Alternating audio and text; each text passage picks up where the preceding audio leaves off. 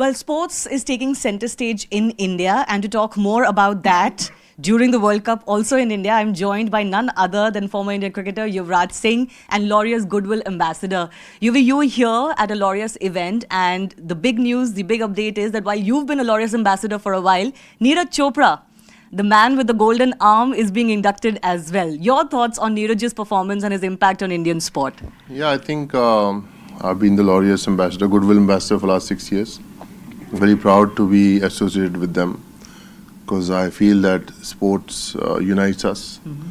And for that reason, I've been united with Neeraj Chopra today and to induct him in the Hall of Fame Laureus Academy.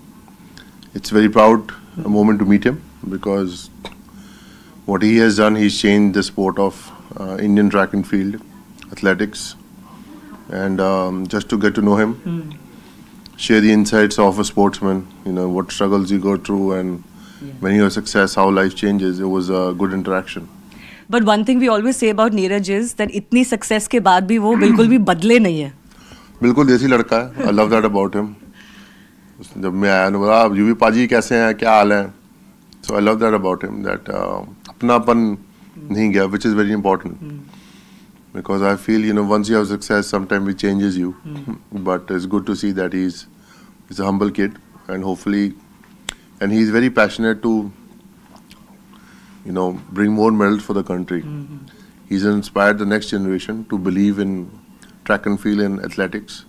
That if this guy can do it, the next generation will also feel that I can do it as well. Neeraj ने virtually सारे medals जीते हुए हैं. उन्होंने obviously world championship का medal जीत लिया है, Olympics का जीता था, एशियन गेम्स में वो जीत चुके हैं, कॉमनवेल्थ गेम्स में वो जीत चुके हैं.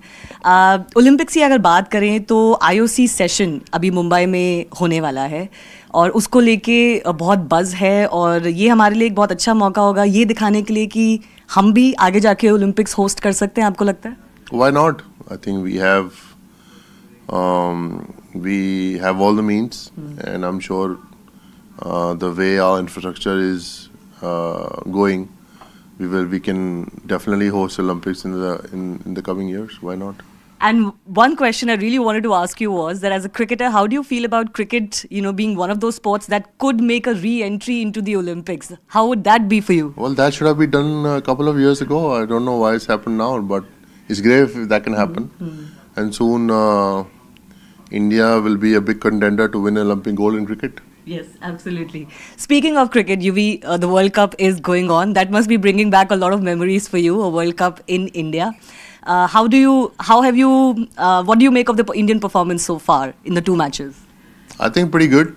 I felt that the first game we handled the pressure really well after losing few quick wickets. A bowler bowled really well. I used the conditions how we know in our country, and then obviously against Afghanistan we were aggressive in our batting. Rohit scored a brilliant 100 and took the game away. So I think we're getting used to situations, I would say pressure situations, because end of the day, when the semi-final game comes, that's going to be big pressure. So getting used to is going to be important. Talking of pressure, there's an India-Pakistan also coming up. What do you make of that contest? Well, at the moment, the talk of the town, India-Pakistan game is always special.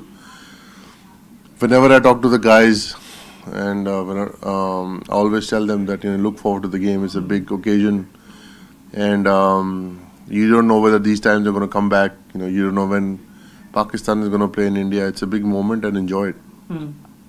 Any other message apart from just the India-Pakistan match? Any other larger message to the Indian team? What does it take to win a World Cup, maybe? Well, they all know what it means to win a World Cup, and we all know what it takes to win a World Cup, right? It takes, it can take everything out of you, especially in your country. So I always, whoever I talk to, just tell them, just put your headphones on, focus on your game, and it's just a matter of 40-45 days. One of the worries for India before that India-Pakistan match has also been, the health of Shubman Gill. Unlikely that he could feature in that match. You had a word with him. Anything you told him? I did. I told him कि मैं 2 बार dengue में खेला हूँ और world cup में भी मेरी तबीयत ठीक नहीं थी, तो जरा खड़ा हो जा और खेल, because it's a very important game.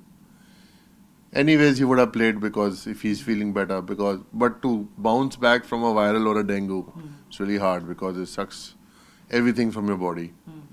So I'm sure that he really wants to play that game as well. So, and everybody looking forward for him to play that game.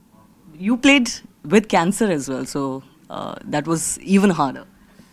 Well, I won't say it's harder or this is not hard, because this is also it's draining. But the point is that when you're playing for your country, you have to put your body on line. And even if he's 50% fit, I would like to see him playing that game.